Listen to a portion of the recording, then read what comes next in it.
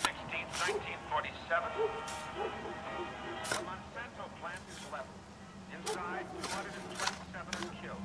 Many are decapitated or crushed by flying debris, strangled by poison gas, then swept by...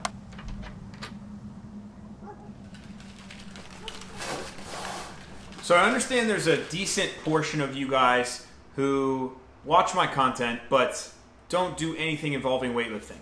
And that's fine. Some of you want to start weightlifting, which is great. Some of you don't really care for it, but you still want to watch my content, so that's awesome. I can't complain. This video and possibly the next video, I don't know how many of these I'm going to make. Actually, I definitely want to make one about programming and methodology, so there'll be at least one more after this. But this video is going to be about beginning weightlifting, how to start weightlifting, how to get in the proper mindset to be a weightlifter. Warehouses, pipelines, concrete walls have been ripped apart and hurled through the air like so many cardboard toys.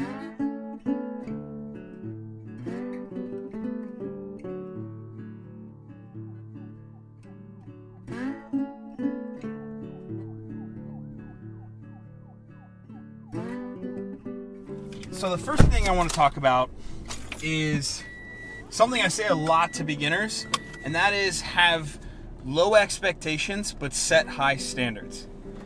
And it sounds kind of fucked up to say, don't expect much of yourself, but in essence, why would you expect a lot of yourself? You're a beginner, you're doing something you've never done before.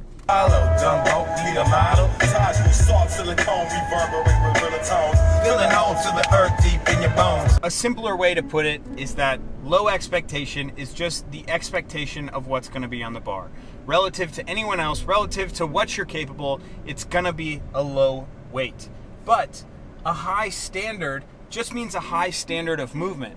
And the standard of movement is perfect in the snatch and perfect in the clean and jerk. Now there are plenty of sources, including my channel, that can teach you how to snatch and how to clean and jerk. That's not what this is about. This is about how to be a weightlifter or to start weightlifting. Obviously, perfect movement isn't entirely possible for a beginner, but rather than thinking about higher weight on the bar, think about getting better movement.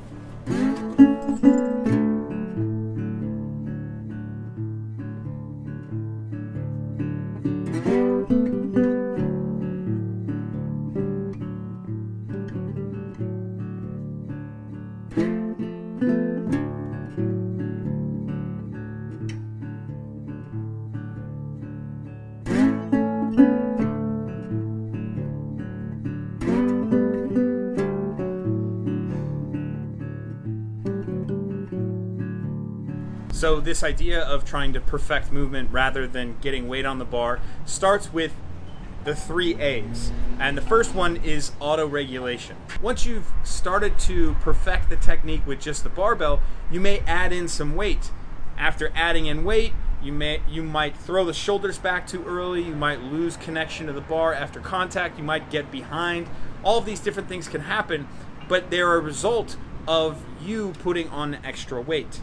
The long and short of it is knowing exactly what point you were able to lift optimally. Then when you went beyond that point, you were lifting suboptimally. So that's the line where you need to auto-regulate.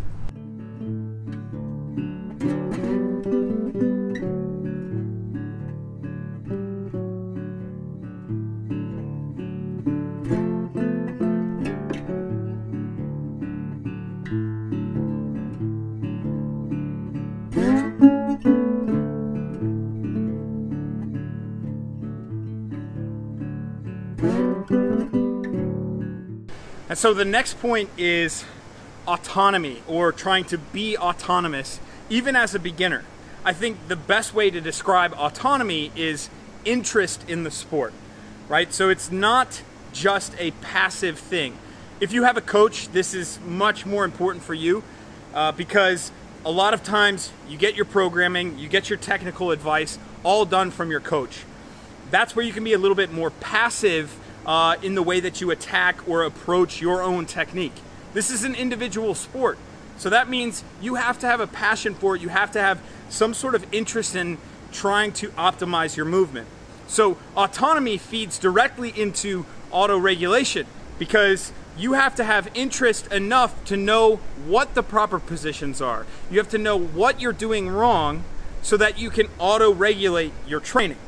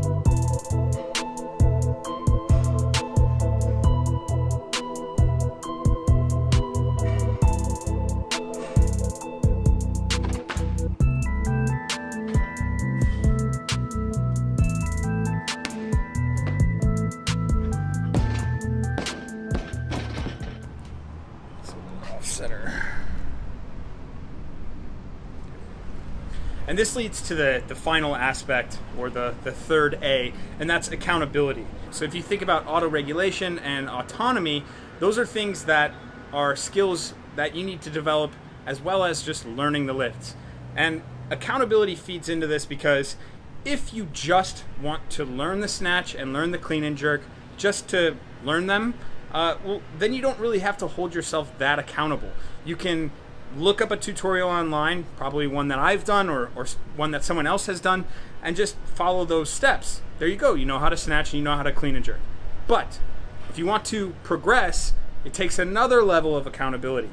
You have to be more conscientious about the way that you're training. You have to learn how to be autonomous, learn how to be, or how to auto-regulate your training. Then, if you want to optimize your training, that's a much higher level of accountability that you need to hold to yourself. Once you reach that level of accountability, it's likely that you're willing to spend the money for a remote coach, or find a way to get to a weightlifting gym.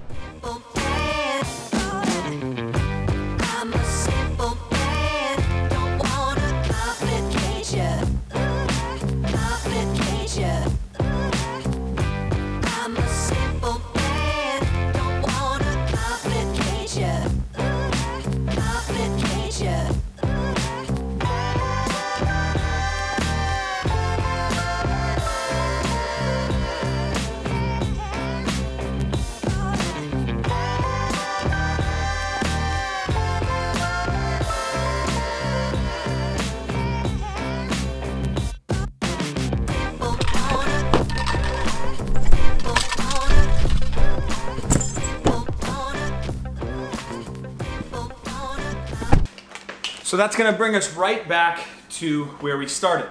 If you want to be a weightlifter, the best thing you can do is find a coach, find a gym to go to, and have that coach teach you the lifts and help train you. If that's too big of a commitment, that's totally understandable. From there, you would just want to learn the positions, the lifts, and basically do as much research as you can on the sport. Then, as you start to perfect your own technique, that's when you can learn to auto-regulate your own training. As your interest and your passion of the sport goes up, the accountability needs to go up as well. The amount of sacrifices you need to make will go up as well. I hope I've kind of painted a broad picture of how to get into weightlifting. The next video I want to make is really the nuts and bolts of weightlifting, so like the methodology and the programming and how you can go from day to day of training. Hopefully this helps you guys, and hopefully you like this type of content. If you do, press the like button, subscribe, and pay attention to the next video. Thank you so much for watching.